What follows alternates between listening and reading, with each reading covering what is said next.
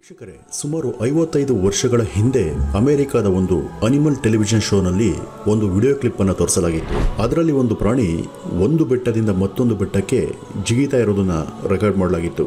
ಇದನ್ನ ನೋಡಿದಂತಹ ವೀಕ್ಷಕರು ನಿಜಕ್ಕೂ ದಂಗಾಗಿದ್ರು. ಒಂದು ಜಾಗದಿಂದ ಮತ್ತೊಂದು ಜಾಗಕ್ಕೆ ಇಷ್ಟು ಸಲೀಸಾಗಿ ಜಂಪ್ ಮಾಡ್ತಾ ಇದೆಯಲ್ಲ, ಯಾವ ಪ್ರಾಣಿ ಅನ್ನೋ ಕುತೂಹಲ ಎಲ್ರಿಗೂ ಹೆಚ್ಚಾಗಿತ್ತು. ಬಹುಶಃ ನಮ್ಮಲ್ಲೂ ಕೂಡ ಸಾಕಷ್ಟು ಜನಕ್ಕೆ ಈ ಒಂದು ಪ್ರಾಣಿಯ ಬಗ್ಗೆ ಗೊತ್ತಿಲ್ಲ. ವೀಕ್ಷಕರೇ, ಪ್ರಕೃತಿಯ ಹಲವು ವೈಚಿತ್ರ್ಯಗಳಲ್ಲಿ ಮೌಂಟೇನ್ ಗೋಟ್ಸ್ ಅಥವಾ ಪರ್ವತ ಮೇಕೆ ಸಹ ಒಂದು. ಬಹುತೇಕ ಜನಕ್ಕೆ ಈ ಪರ್ವತ ಮೇಕೆಗಳ ಬಗ್ಗೆ ಅಷ್ಟು ತಿಳಿದಿಲ್ಲ. ಈ ಪರ್ವತ ಮೇಕೆಗಳ ಬಗ್ಗೆ ಒಂದಷ್ಟು ವಿಶೇಷವಾದ ಮಾಹಿತಿಗಳನ್ನ ಈ ಒಂದು ವಿಡಿಯೋದಲ್ಲಿ ತಿಳ್ಕೋಣ ಬನ್ನಿ. ವೀಕ್ಷಕರು, ಇವು ಹೆಚ್ಚಾಗಿ ಉತ್ತರ ಅಮೆರಿಕಾದ ಆಲ್ಪೈನ್ ಹಾಗೂ ಉಪ ಆಲ್ಪೈನ್ ಪ್ರದೇಶಗಳಲ್ಲಿ ಕಂಡುಬರ್ತವೆ.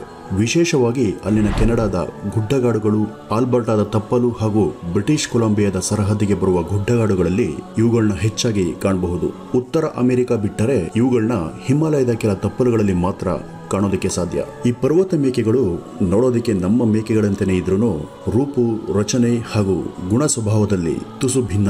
ಉತ್ತರ ಅಮೆರಿಕದ ಈ ಪರ್ವತ ಮೇಕೆಗಳು ಸುಮಾರು 8 ಮಿಲಿಯನ್ ಅಂದ್ರೆ 80 ಲಕ್ಷ ವರ್ಷಗಳ ಹಿಂದೆಯೇ ವಿಕಾಸಗೊಂಡಿದೆ ಅಂತ ಸಾಬೀತಾಗಿದೆ. ಆಫ್ರಿಕಾದ ಒಂದು ಮೇಕೆ ಪಂಗಡದಿಂದಲೇ ಇವತ್ತಿನ ವಿಶ್ವದ ಎಲ್ಲಾ ಜಾತಿಯ ಮೇಕೆಗಳು ಜನಿಸಿವೆ ಅಂತ ಹೇಳಲಾಗುತ್ತೆ. ಈ ಪರ್ವತ ಮೇಕೆಗಳ ಪ್ರಮುಖವಾದ ವಿಶಿಷ್ಟ ಗುಣಲಕ್ಷಣ ಅಂದ್ರೆ ಇವು ಉತ್ತರ ಅಮೆರಿಕದ ಕಡಿದಾದ ಗುಡ್ಡ ಹಾಗೂ ಕೊರಕಲುಗಳ ಪರ್ವತಗಳನ್ನು ಅತ್ಯಂತ ಸಲೀಸಾಗಿ ಹತ್ತುತ್ತವೆ. ಆ ಬೆಟ್ಟ ಅದೆಷ್ಟೇ ಭಯಂಕರವಾಗಿರಲಿ ಅಥವಾ ಕಡಿದಾಗಿರಲಿ, ಅಂಜದ ಈ ಪ್ರಾಣಿಗಳು ಸಾರಾಸಗಟಾಗಿ ಸಹಜವಾಗಿ ತಮ್ಮ ಗೊರಸು ಕಾಲುಗಳನ್ನು ನಾಜೂಕಾಗಿ ಬಳಸುತ್ತಾ ಈ ಶಿಖರಗಳ ಪ್ರಪಾತವನ್ನು ಲೆಕ್ಕಿಸದೆ ಹತ್ತಬಲ್ಲವು. ಉತ್ತರ ಅಮೆರಿಕದ ಕೊಲೊರಾಡೋ ಹಾಗೂ ಕೊಲಂಬಿಯನ್ ಘಾಟುಗಳ ಎತ್ತರದ ಶಿಖರಗಳು ಎಂತವರಿಗೂ ದಿಗಿಲಿಕ್ಕಿಸುವಂತಹ ಕಡಿದಾದ ಪರ್ವತಗಳ ತಪ್ಪಲುಗಳು. ಅಲ್ಲಿ ಅನೇಕ ಗಂಟೆಗಳ ಕಾಲ ನಿರ್ಭಯವಾಗಿ ನೆಲದ ಮೇಲೆ ನಡೆಯುವಷ್ಟು ಸುಲಭವಾಗಿ ಈ ಸಸ್ತನಿಗಳು ಓಡಾಡ್ತವೆ.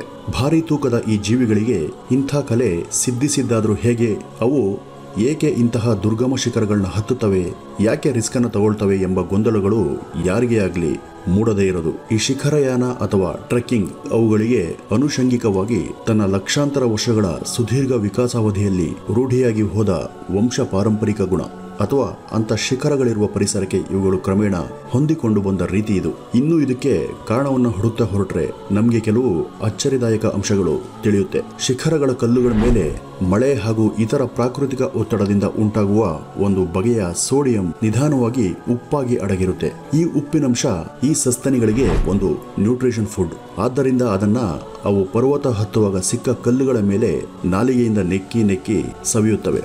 ಹಾಗೂ ವಸಂತ ಋತುವಿನಲ್ಲಿ ಪರ್ವತಗಳ ಮೇಲೆ ಬೀಳುವ ಸೂರ್ಯನ ಶಾಖವನ್ನ ಹೀರಿಕೊಳ್ಳುವ ಅಥವಾ ಶಾಖ ಸ್ನಾನ ಮಾಡುವ ಈ ಜೀವಿಗಳು ಬೆಟ್ಟಗಳನ್ನು ಹತ್ತಿ ಬಿಸಿಲಿಗೆ ಮೈ ಒಡ್ಡಿ ನಿಲ್ತವೆ. ಕೆಲವು ವೇಳೆ ಗುಡ್ಡಗಳ ಮೇಲೆ ಬೆಳೆದ ಒಣಕುರುಚಲು ಹಾಗೂ ಹಸಿ ಒರಟಾದ ಗಿಡಗೆಂಟೆಗಳನ್ನ ಸಹ ಇವು ತಿಂತವೆ. ಕಡಿದಾದ ಬೆಟ್ಟಗಳನ್ನ ಇವು ನೆಗೆಯುತ್ತಾ ಕೂಡ ಹತ್ತಬಲ್ಲವು. ಹತ್ತುವುದರಲ್ಲಿ ಇವು ಎಷ್ಟು ನಿಪುಣ ಜೀವಿಗಳಂದ್ರೆ ಬಹುತೇಕ ಇವು ತನ್ನ ಜೀವಿತಾವಧಿಯಲ್ಲಿ ಯಾವತ್ತೂ ಕೂಡ ಕಾಲು ಜಾರಿ ಅಥವಾ ಎಡವಿ ಬಿದ್ದು ಸಾಯುವ ಸಾಧ್ಯತೆ ಬಹಳ ಕಡಿಮೆ.